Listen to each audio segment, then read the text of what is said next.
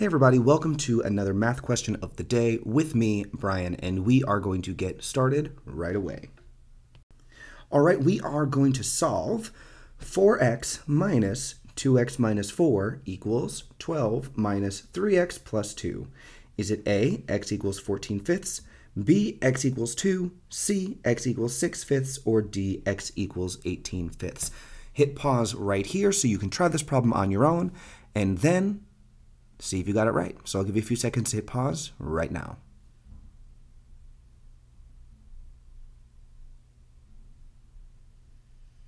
All right, let's get into our answer explanation. But right before that we do, make sure that you head over to nerdsub.com, check out our courses across all content areas for HESI and the TEAS, as well as like and subscribe to all of our videos here for Question of the Day to make sure that you stay the most up to date on all things that we are working through together. So in terms of this problem, the first thing that we're going to do is we are going to just start to distribute some of our numbers, right? We're going to clean things up because we know that we're trying to get x on one side. All right, so first thing I'm going to do is have to distribute right here. Now, when you have a negative sign outside of a parentheses, it is like you have an imaginary 1 there. So what we're doing is distributing that negative 1 to both numbers on the inside. So we're going to keep the 4x that we had in the front. We have negative 1 times 2x, which is going to give us a negative 2x. And we have a negative 1 times a negative 4, which ends up as a positive 4. So we have 4x minus 2x plus 4 on the left. Now we're going to do the same thing over on the right side.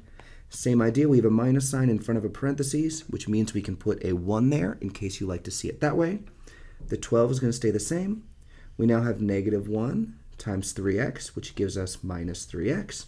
And we have negative 1 times a positive 2, which leaves us with a minus 2.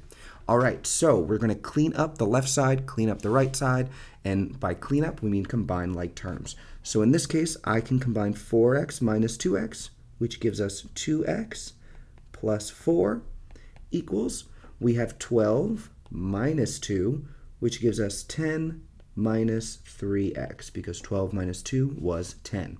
Now, we are going to bring all of the x's to one side and all of our constants to the other. So I'm going to add 3x to both sides. 3x and 3x, those are going to cancel. And we are then left with 5x plus 4 equals 10. Subtract 4 from both sides. 4's cancel. We're left with 5x equals 6. Divide by 5, and we get x equals 6 fifths. All right, how'd you do? Did you get this one right? All right, we've come to the end of another question of the day with me, Brian. I cannot wait to see you next time, and best of luck. See you later.